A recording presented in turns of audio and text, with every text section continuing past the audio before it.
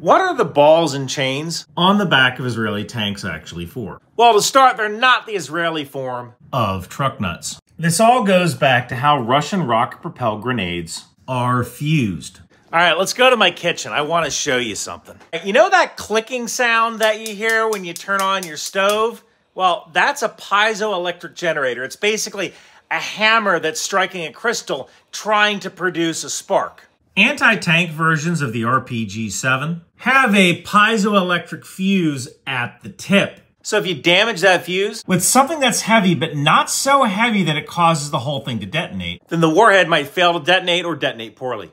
And they're balls on chains because it allows the turret to freely move.